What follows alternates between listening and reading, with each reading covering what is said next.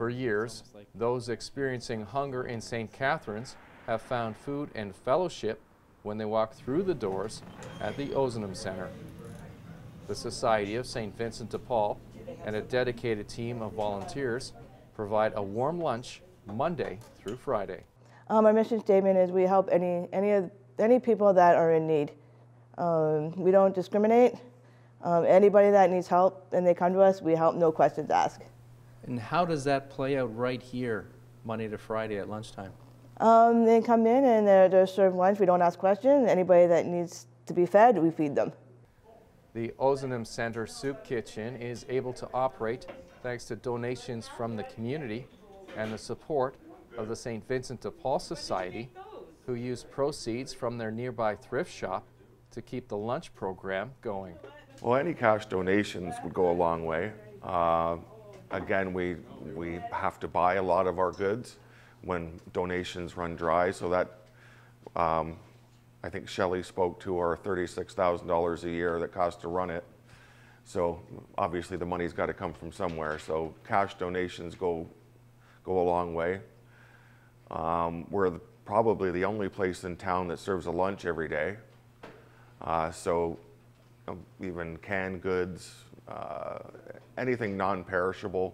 If you happen to be a catering business and you have things left over, we can take it and we can serve it the next day. Those that attend can leave behind a donation, but many simply don't have the luxury of an extra dollar. On the day we attended, 92 lunches were served and $5 was taken in.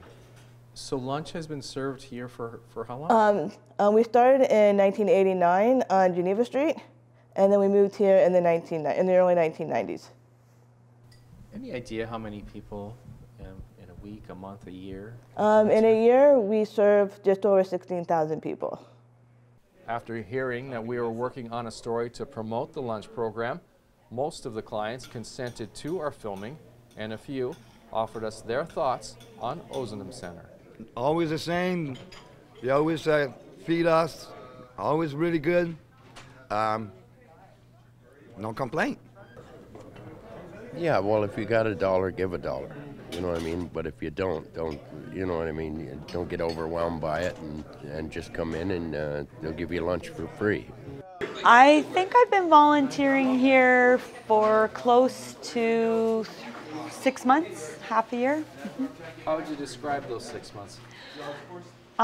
They're a challenge. Every day is different. Rewarding at times, frustrating at times.